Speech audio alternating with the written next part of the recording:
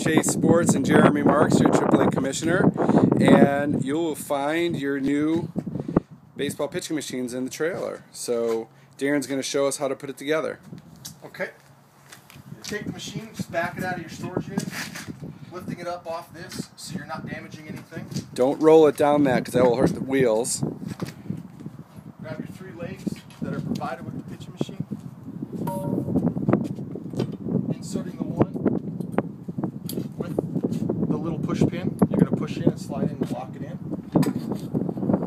This is how you're going to transport the pitching machine wheels around.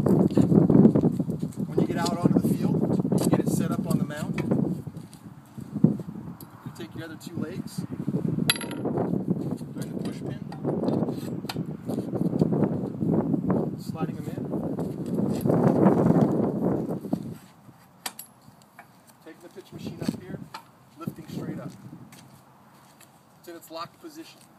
When you're ready to start using the pitch machine, you're going to release the tension on your elevation handle. It's going to drop the locking pin right here. So what you do then is take your elevation up, and that raises the pitch machine up.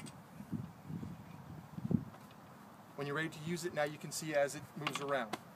Your speed dials are right here. You're going to have recommendations for your speeds. These are based off of 60 foot 6 inches.